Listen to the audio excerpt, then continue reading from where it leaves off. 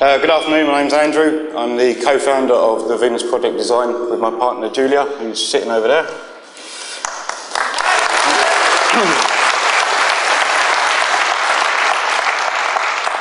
Before I go into the more detailed presentation of the Venus Project Design and the design of the circular cities, I'd just like to introduce the rest of the Venus Project Design team.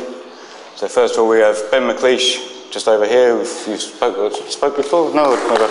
Ben's our lecturer. We've got Tom Williams, our event coordinator.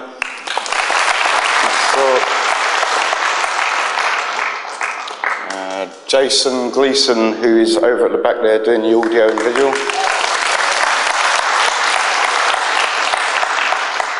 And Mark Whitner and Stuart Dobson, who couldn't be here today, they're our web developers. They developed the website that we've got up here.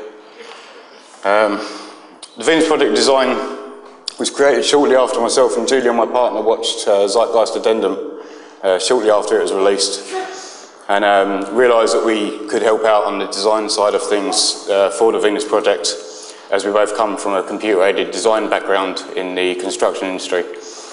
Our initial goal was to create a global CAD agency that the Venus Project could use to develop up the construction drawings for the first TVP cities. It later worked out really that we realised that unless we actually got the funding and the opportunity from a country to actually build one of these cities, it was pretty futile to actually try designing one at this time.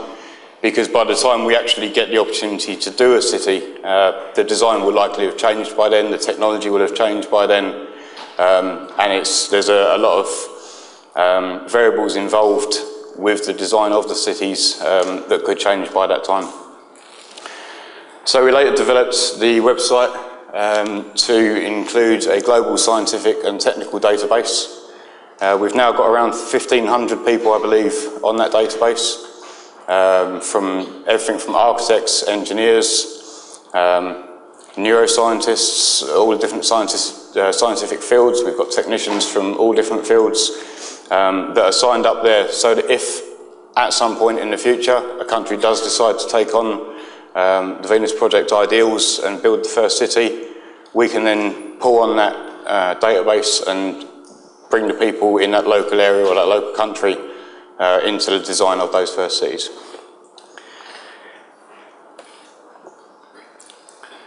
Myself and my partner, we've also had a long-term interest in 3D computer-aided visualizations.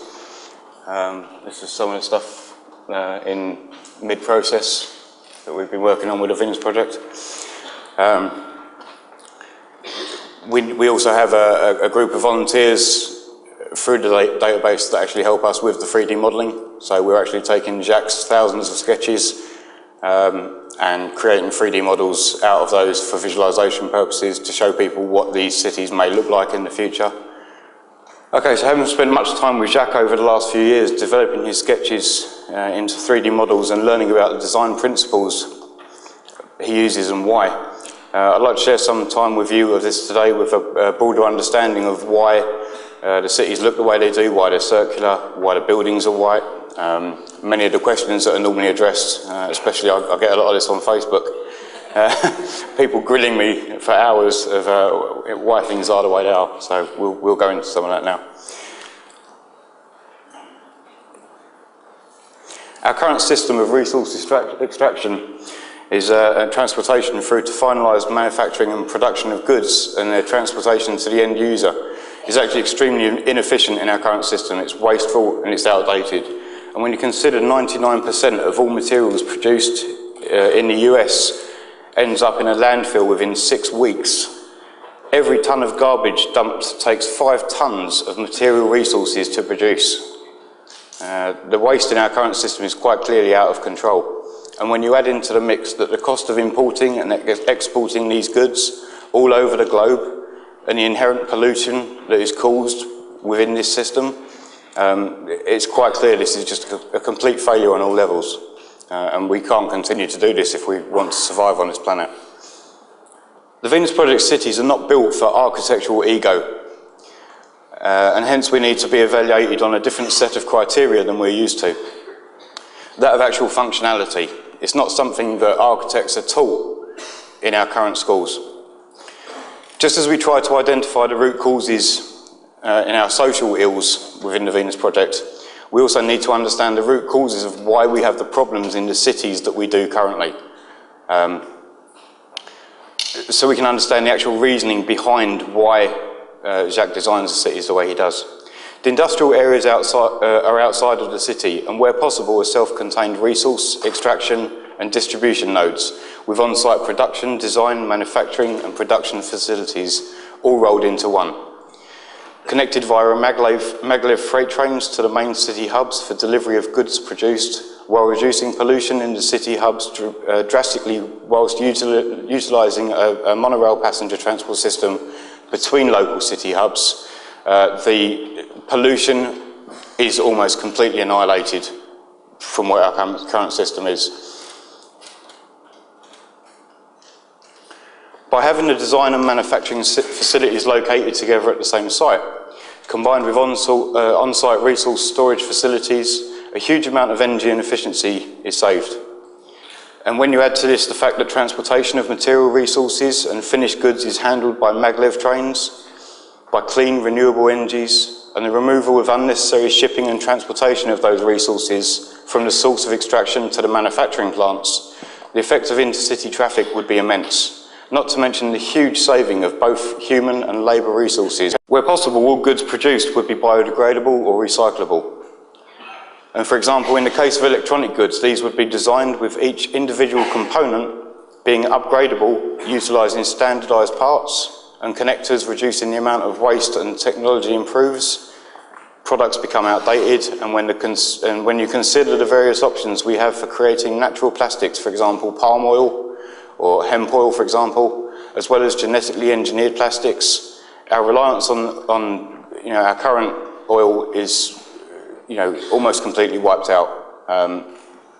The only reason we still use oil now is for the profit incentive, because it's not profitable to invest into renewable energies at this time. Many people initially see Jacques' work and think to themselves, it's just a fantasy, it's a big utopian dream, The buildings all look like something from Star Trek. Never happen. They don't look at the purpose behind the architecture. And it's very difficult for us to present the architecture in the way that Jacques has designed it in one book or one video. It's important for us, if we are serious about conserving the resources of our planet, that we understand that the function must become the dominant value over aesthetics. Even though this is very difficult for many due to our current indoctrination into our materialistic and wasteful consumerist aesthetic culture. The circular arrangement of the city needs less energy and materials in transportation of goods and services and people. Also, it's easier to make an inbuilt transportation system in a circular system. The routing of transportation is linear and radial, and therefore more efficient. You don't need traffic lights everywhere. You don't need roundabouts everywhere. Much of the transportation would be off the ground. The on-ground transportation would be for the emergency services to get to people if they have accidents, or if someone's ill in their home, or etc. The transportation between city hubs would be through, via maglev or monorail, depending on the distance. With the city being designed in a circular arrangement, you only ever need to design 1/8 of the city, and then we array it to become a circular city. This would save a huge amount of time on the actual design process of creating these cities. The standardisation of buildings is a more efficient use of resources if we're serious about minimising waste and maximising efficiency. For example, if you look at some of the buildings in London, depending on the level of the building, you have different size windows. You have you might have 4 or 5 glazed windows in a row, and then a single one, and then a double, and then in order for us to produce those, we have to have different designs for them. It takes a different amount of materials for each of them to be created. If we standardise those, it becomes a much more efficient process. becomes cheaper on resources, it's easier to make. You know, we need to start thinking about the actual functionality of our cities, of our buildings, to take this into account rather than just looking at how the building looks, whether it's aesthetically pleasing to my cultural values, which are different from your cultural values or yours. Many of the structures are dome-shaped. The reason for this is that the dome structures are structurally stronger than current home types and won't collapse in cases of earthquakes. These buildings have more surface area for direct sunlight. The reason they're white is because we would be using ceramic skin that would have embedded solar panel or solar cells, so that the actual homes themselves are actually self-generating homes. They generate their own electricity. Obviously, this would only be used in countries where there's direct sunlight for most of the day, but they would also be combined with other energy sources within the city. So you'd have wind power, tidal power, depending on whereabouts the city was built. Domes also take less maintenance from the typical cuboid homes that we're used to. And due to the increased surface area, homes like this can easily generate their own heating and cooling. And house power. In countries where this is not enough sunlight to do this, we would obviously use different technologies. Heat source, heat exchangers, etc. Additionally, these structures are easily constructed using 3D printing technologies, as one continuously sealed mould with openings left for windows, although the latest in technology is suggesting that within probably the next 3 or 4 years that we would actually be able to do 3D printing with multiple materials in the same mould. So you'll actually be building the house with the concrete and the windows all in one, all sprayed in the printer. Sorry. The current printers that we've got are typically table-sized. There aren't any, apart from the one in California University, which they're now using to build complete brick walls with the services inside the actual walls. There's no reason, apart from the monetary reason, of why we can't make these machines absolutely huge. They could be the size of this room, for example, printing off houses, travelling down tracks, you know, printing off complete, you know, housing areas for these cities in a number of days rather than, you know, several years as it would currently take with our current construction methods.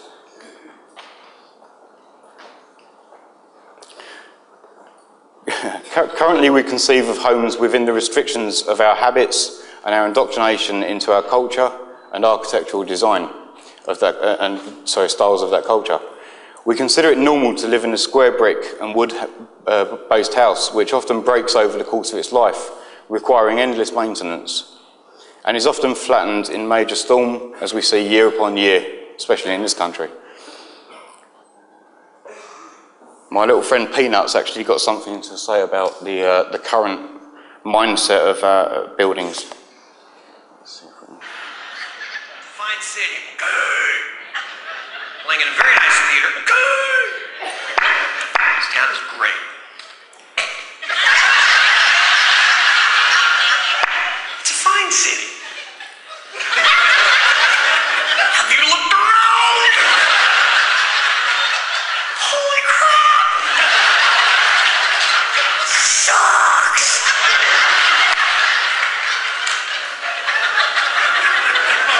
A lot of history in this city. Translated, old as shit.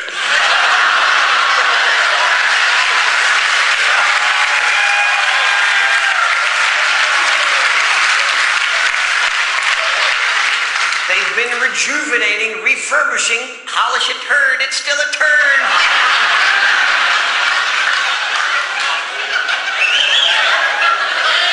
It's a fine city. Okay. Sorry. But the drive down here did suck, doesn't it? Oh my God. Was in the 405, then the 5. Holy crap! Thank goodness we turn on the radio and listen to the traffic report. How much good did that do us? None whatsoever. I hate the traffic reports. They're a waste of time. Right, let me do the traffic reports. I'll save everyone a lot of time and money, all right? Hey, you know, it's 8 o'clock in the morning. There's a lot of the traffic up there. What's going on? It's 8 o'clock in the morning. Everyone left their house at the same damn time.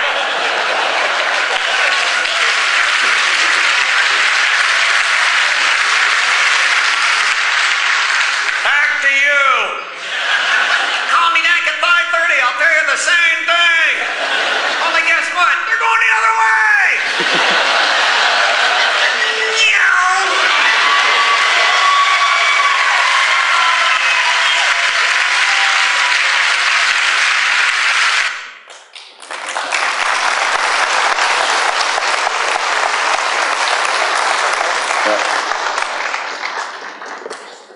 Okay, so we still think it's perfectly normal to have these in our homes, stairs.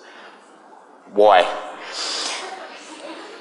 They're spatially inefficient, they're dangerous. I mean, why do you have a rail at the top to stop your kids falling down them? It's just nonsense. People over a certain age can't even use them. Homes are clearly not currently designed to be lived in.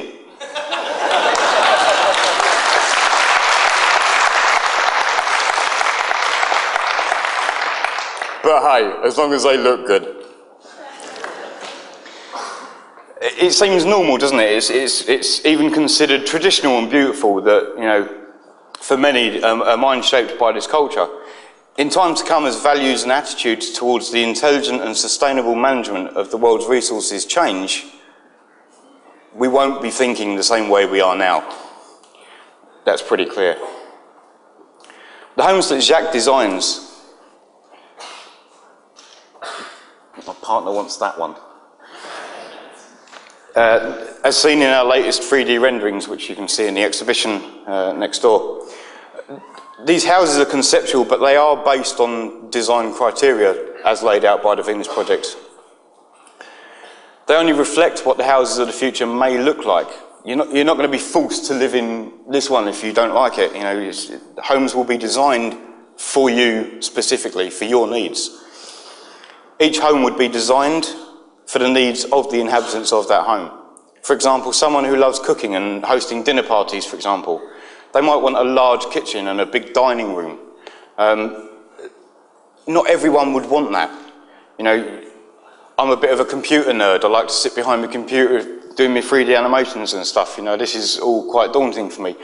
I'm not really a good cook. Not big on dinner parties. Getting better.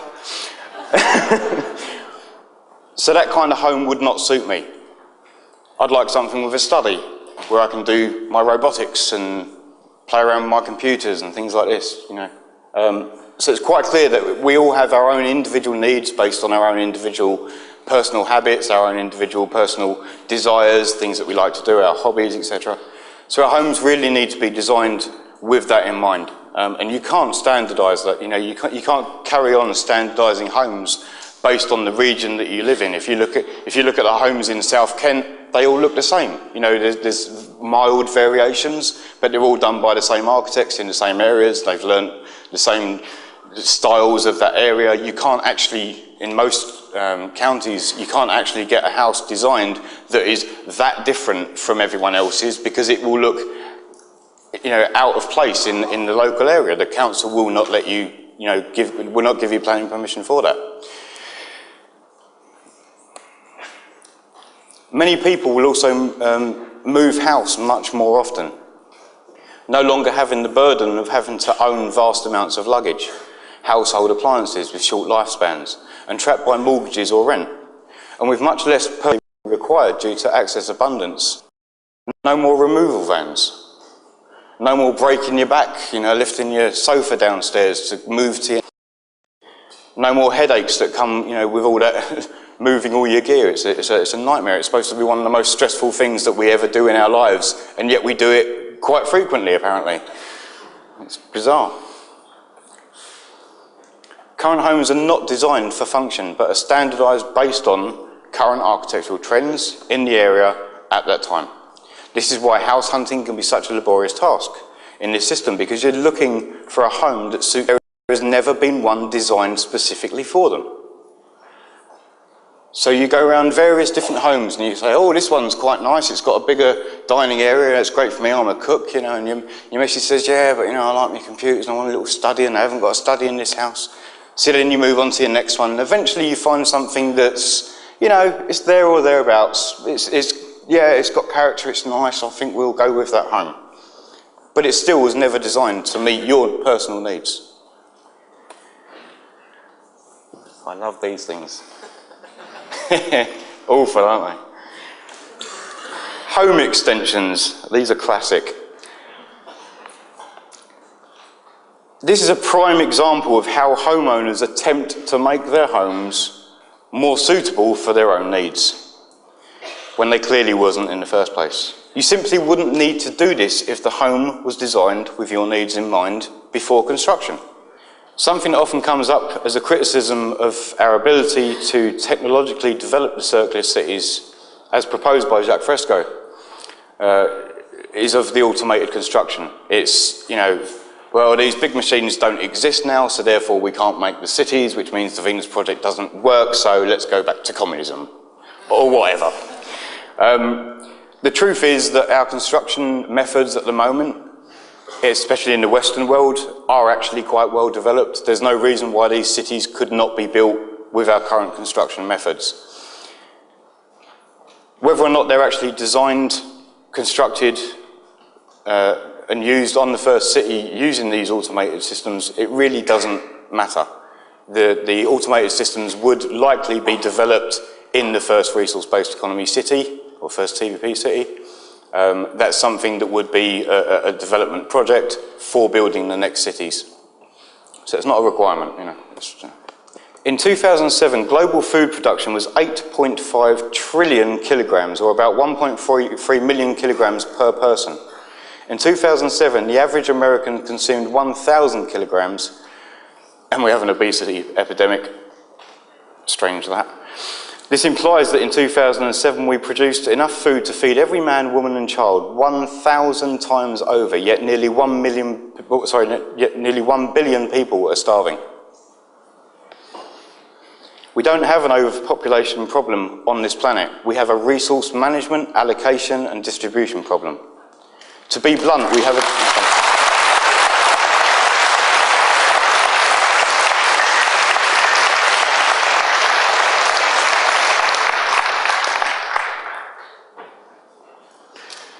To be blunt, we have a technical and political problem, and there's no sign of this problem being solved in any other way than what we're advocating. This problem is global and affects everything from food supply to fresh water supply to housing to clean renewable energies and even education. There is absolutely no logical reason with the technology that we have available to us today that we cannot provide all of these things as a basic human right instead of something that you have to earn. We could do so easily with our current technologies. We will use the best technologies available to us at the time of design, whatever they may be at that time. Not simply those with the largest amount of existing profit or money demand. For energy supply, we would use renewable energy systems such as solar, geothermal, volcanic, wind, wave, tidal, etc. These are all proven technologies and as yet unadopted because of the might of the economies and scale presently favouring oil and gas. And even the technologically simple coal industry, it's still running. Why? If you look at the current building construction, a typical high-rise office building can take from several months to a couple of years from preliminary design to finished construction drawings. Consisting of multiple companies such as architects, civil engineers, structural engineers, mechanical engineers, electrical engineers, CAD technicians, project managers, and many, many more professions. That's just on the design side. You've then got to build the thing. In the system under which we currently live, those designers have families. They've got bills to pay, they've got rent to pay, they've got mortgages, they've got food bills, they've got electricity bills, they've got all the problems that you and I have that keep us going to work from 9 to 5, Monday to Friday, some of us Saturday and Sunday as well. The reason we haven't done the full designs for any of these cities so far is twofold. One, we don't have the funding to be able to take on full-time teams of architects, engineers, CAD technicians, etc., to work 5 days a week, 8 hours a day, to produce these drawings for the first city, which could take several months to a couple of years. Secondly, until we know actually where we're going to be building these cities, until we know what land we've got, what resources we've got in the local area, until we know what human resources we've got, how much funding we've got for technology, etc., it's almost impossible for us to actually take them past the visualization stage at the moment.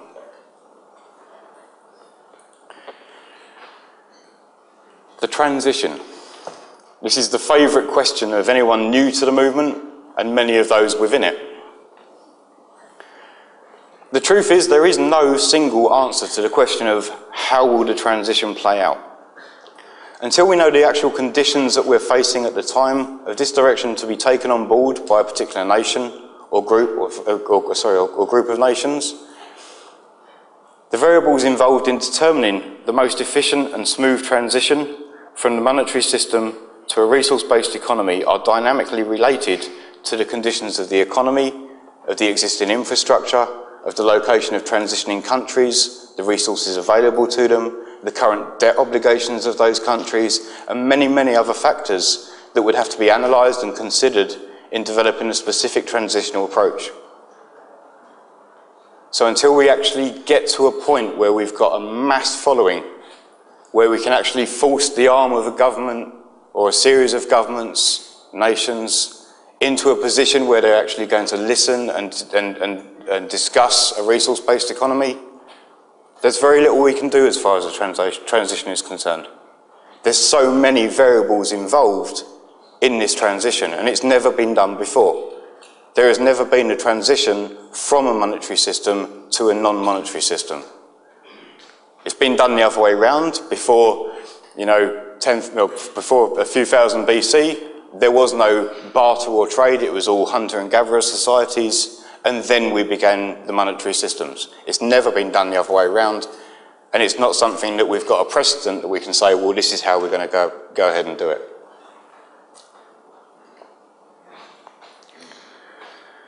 That said, there is one thing that is abundantly clear. The current monetary market paradigm is coming to an end, and it will be replaced with an economic system that is based on the available resources of this planet. That said, we would rather it that it's one on access abundance, cooperation, clean environments, and harmony with nature, and not one based on competition and indifferential advantage. Our biggest obstacle, really, is that we don't get to enough people, and that the countries around this world end up falling back into one of the older, paradigms, whether it be communism or socialism or fascism or whatever. This is why this movement is so important. It's why I'm so glad to see so many of you here today, because this message is actually getting out there, and it's getting out there all over the world, and it's the only way we are going to transition out of this system. In the transition, the problems that exist at the time will determine what will be done and where the resources will be allocated. People who volunteer to be in the first cities will be assigned to what is needed. We have inherited very poor conditions and many disasters that have to be overcome. And the resources we have at the time will go towards resolving these urgent matters. People working with us at the beginning will be working on these problems that have to be resolved towards our stated goals. People will be serving under those who have specialised skills in certain areas. A list of professionals that are needed will be posted, but people will be trained as generalists as well. I think we can all agree that no one wants a carpet fitter to do your medical surgery. Stanley knives in the brain, not good.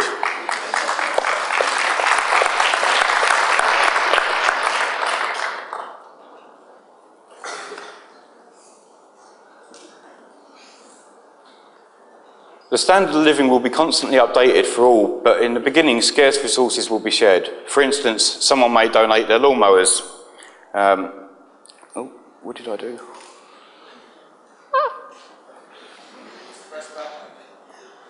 That's good. That's good. So for instance, someone may donate their lawnmowers. Instead of everyone mowing their lawns with their own individual mowers and needing a mower, there maybe only needs to be a certain number to take care of the entire city. Who's going to mow your lawn? Well, I know a lot of people that love gardening and would be more than happy to spend their whole day in the city mowing lawns and treating gardens and God knows what else. People themselves decide what materials they'll use, what they'd like to work with in regards to their personal use. But ultimately, it is the availability of these materials that determines this. For example, if someone suggests that every roof is made out of titanium, since it doesn't readily rust, then the availability and use would be determined by surveys done. Updated surveys are done as to how much titanium we have, the amount of resources needed to extract it, and then other materials available that would work, are there other materials that are available? Are there other materials in development that could actually be used in replacement that are more abundant? It's the scientific method used to determine what materials we use, when we use them, how we use them, rather than someone's opinion, especially politicians. Where there are scarce resources, people will be working on substitutes or composites to counteract these scarce items and come up with substitute materials that may even be more beneficial, such as materials that serve many purposes for covering roofs, while acting as heat concentrators as well. Before moving into the city, people would need to be orientated to how that city would work. How they acquire their goods, how they acquire services, how they can participate in research, their own projects or even activities that they may want to do. They're not under the dictate of anyone. People will learn that they don't need to take more than they need and understand that if they do, it will just be a burden to themselves. If I go into Tesco's tomorrow and I take, I don't know, 20 trolleys worth of food and I take it home and I've got a small freezer, and what am I going to do with 20 trolleys worth of food? It's just going to spoil in my house, it's going to rot and smell my house out. It's not a good idea, is it? I'm pretty sure none of you would go home with 20 trolleys of food. Apart from Ben, maybe. Ben probably would. People will learn they don't need to take more than they need and understand it will be a burden. So although during the transition there will be those who have remnants of past behaviours and the job is to present more appropriate values to carry out the new social direction to enhance their lives and others. This is why in the movement our real prime goal is to change the values of people, because the values that are existing in our current system would cause havoc in a resource-based economy.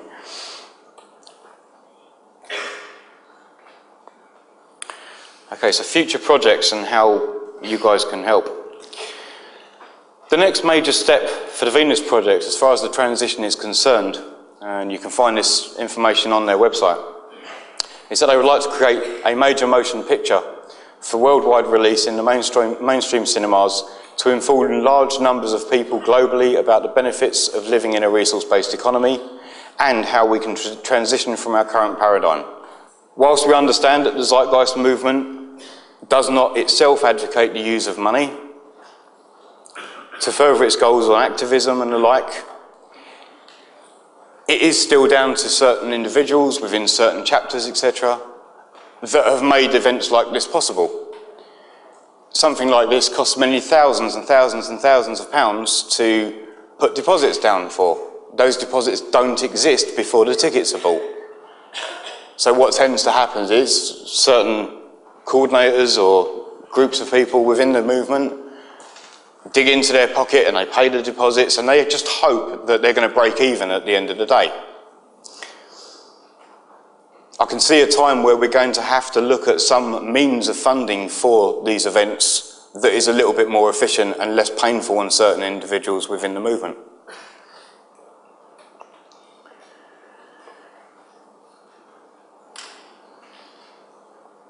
The fact remains that as long as we are under this existing monetary system, without access to land, resources, scientific and technical products, the goods and services of those design professionals required to create a test city.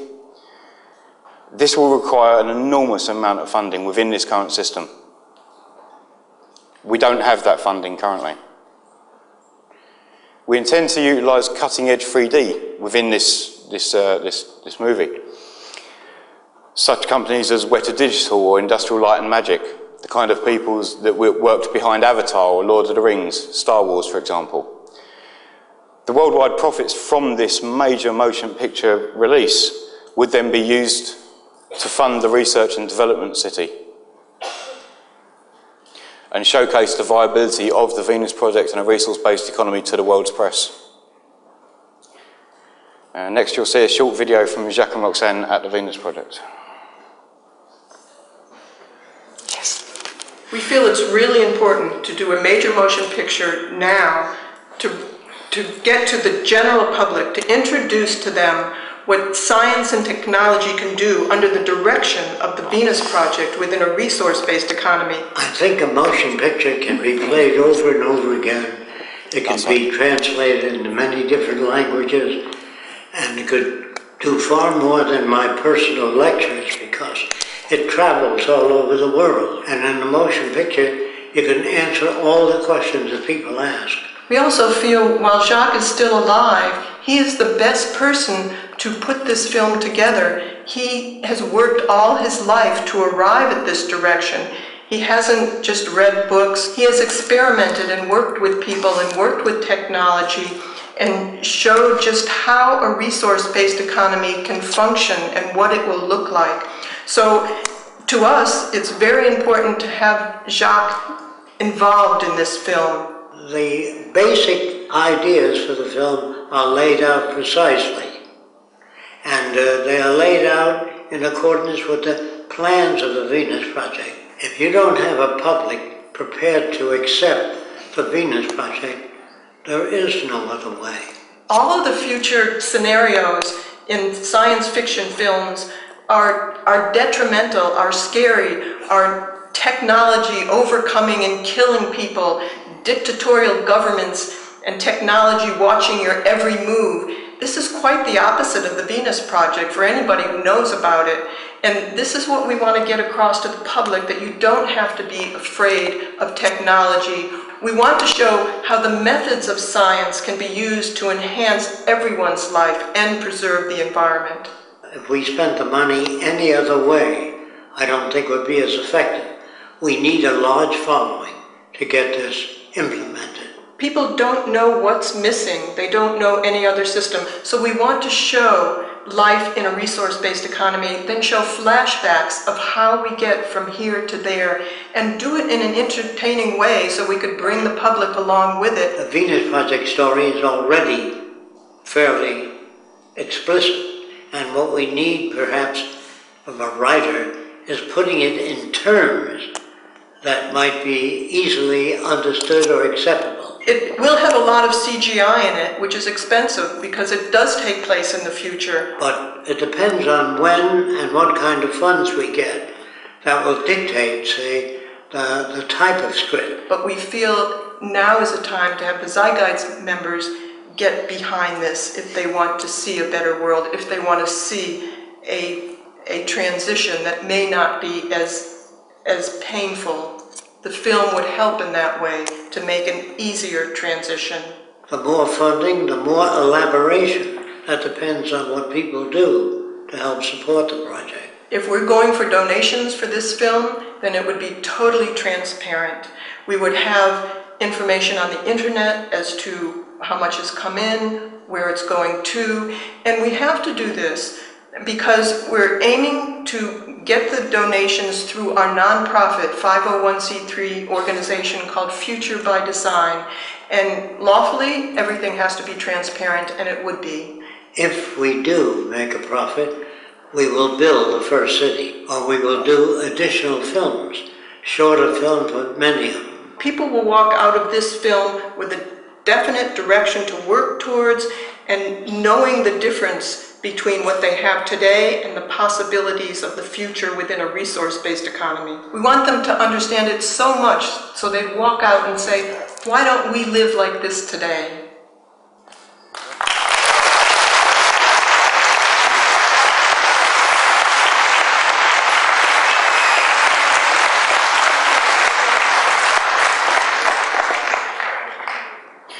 Okay, finally, I'd just like to draw your attention to our various current ongoing projects and how you can get involved with them. Firstly, there's our global scientific and technical database. This database is for professionals in scientific and technical fields to register as future volunteers that could be called upon if and when TVP cities are first designed. Next is our production of 3D models of Jacques' thousands of designs and concept sketches for use in visualizations, movies and other media. If you have experience in 3D modelling and computer-generated 3D graphics, we'd like you to assist us in this huge ongoing project. I'll probably be about 95 by the time I get finished with all these sketches. You can email us at mail@thevenusprojectdesign.com. We do have some business cards, I believe, that we can hand out. Also check out our website, thevenusprojectdesign.com. There's lots of videos on there about current technologies, etc. It's quite an entertaining site, if I say so myself. As a final note, following on from our successful exhibition in Eindhoven last year, we have reproduced as much of the exhibition that we did there as possible, minus the live 3D walkthrough of our first city model that was present in Eindhoven. We just didn't have the money for the software for that, which was about 10,000 euros. However, all of the latest 3D renders our team and volunteers have produced are on show in the exhibition next door. So I hope you all enjoy that, and thank you for listening.